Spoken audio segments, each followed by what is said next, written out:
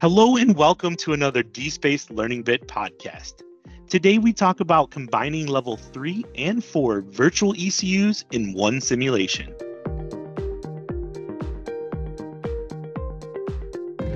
I'm talking with Andre Hildebrandt, Product Manager for VEOS. Hi Andre, and thanks for joining me today. Hi, it's great to be here. So what is the difference between classic software in the loop and hardware simulation? I brought some slides to explain this better. So on the bottom, what you can see here are different levels of virtual ECU. These levels are defined in a white paper from ProStep. But I would like to distinguish between two different categories here. First, we have up to level 3, where we can compile for a host PC. And then we have level 4 where we can compile the virtual ECUs for the real target. So let me talk about the up to level 3 first. So this is what we usually also consider as standard or classical ZIL simulation. So there we just take some software components, as many as possible, which are available, like software components from application layer and middleware or basic software and so on. But we do not include any hardware dependencies, which means we just remove modules like MCAL drivers or even the operating system and replace them by modified ones, so that the virtual ECU can be compiled on a standard Windows PC or Linux if you want to have it. This means that you can execute them on a standard host PC, and we use a simulator, which is called VEOS, to execute them and also to take care of a synchronized communication here. The advantage of this approach is that you can start very, very early of the development phase. So even when you have a single software component ready, you can already start testing. And you can start test through the whole development process until you have the full code. And it's fast. You have a fast but still accurate and synchronous simulation. These are the main advantages here. When we talk about level 4, then we include some specific hardware because we want to compile it to the target hardware.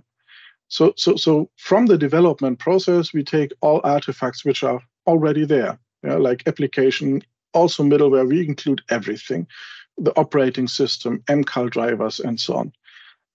But they're compiled for a specific target, which is obviously not the host PC. So we need a simulator, plus we need a hardware model.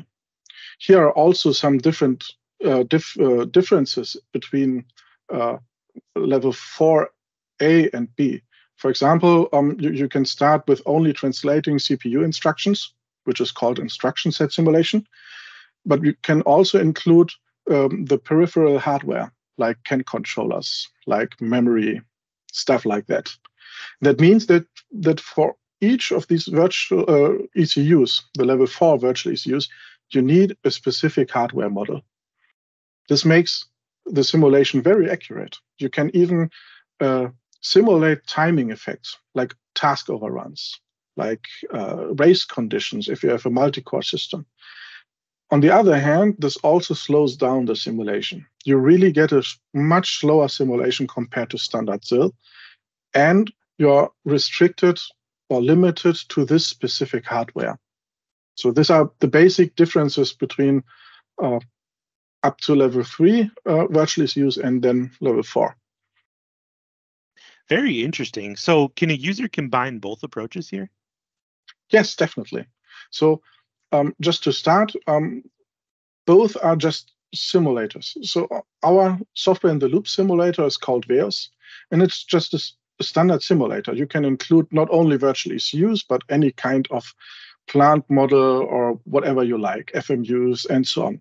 And you have a full network and can simulate in here as well. On the other hand, then you have this level 4 simulator. It can be any hardware simulator, so we are not talking about a specific one. VEOS provides you with a co-simulation API. So you have a API in VEOS. It's very easy to configure it. You can have a JSON file and some really basic description in there. It's fairly simple. And you have an attached C library to it. And the C library can then be integrated in the specific simulator.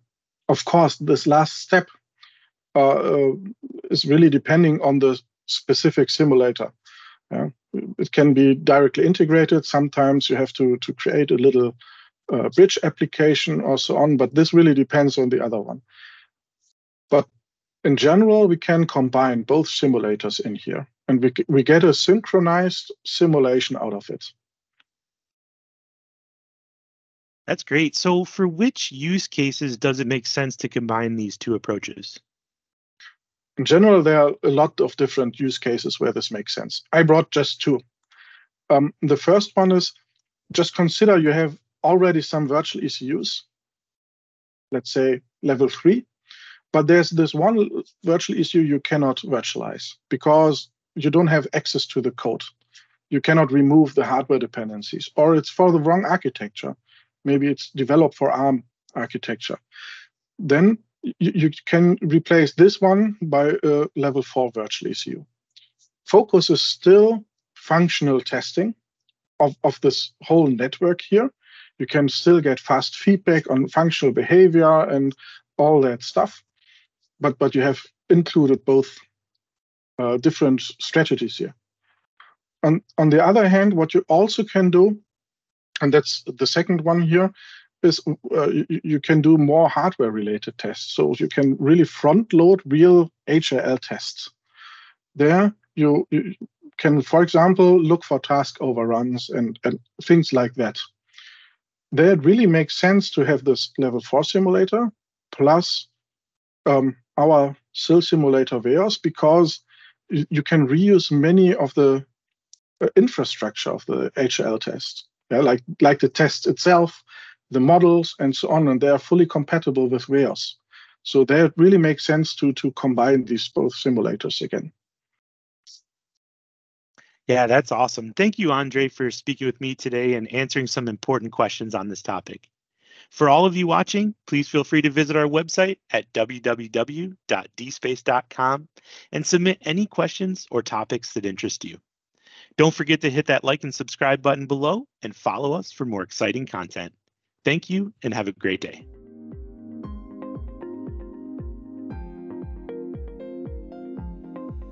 dSPACE, your partner in simulation and validation.